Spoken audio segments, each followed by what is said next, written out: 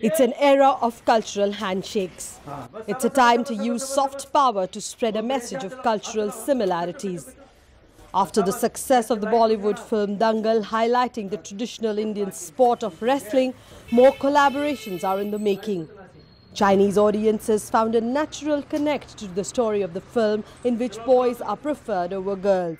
They understood why women were barred from this masculine sport. What the film did best was to promote the game among women across the world. Earlier, no one talked about the sport among women, and now everyone wants their daughters to play this game, as was shown in the film. The film attracted many eyeballs in China, so much so that it collected about $147 million there. For the first time, a Bollywood film's box office collection in China beat the Indian market. This soft power push actually shows that there is a lot more to bring India and China closer than to pull them apart.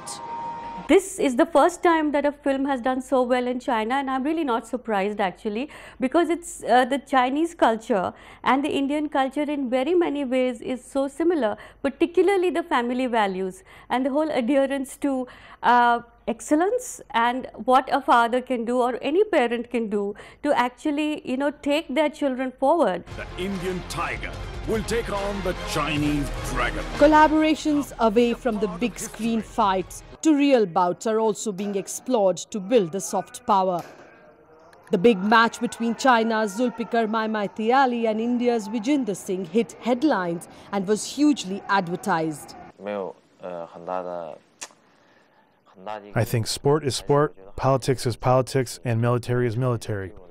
This is a professional fight between Vijender and me, and I don't think it should be taken in any other context. It helps us build bonds. For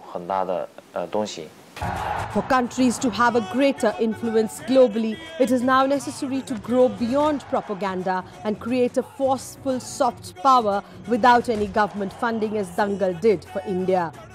Jackie Chan is so popular all over the world, it doesn't matter that he's belonging to one country. Over the time, he belongs to the whole world and he entertains everyone. So I think that for creative people, there are no boundaries.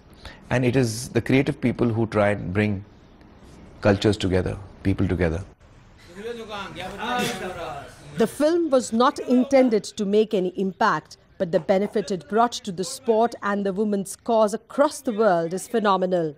It brought wrestling as a sport to the mainstream, especially in India, and globally it changed the image of India. The film Dangal has helped Chinese and other audiences understand India's culture and tradition closely. It is a perfect example of how soft power is used to change perceptions built over centuries.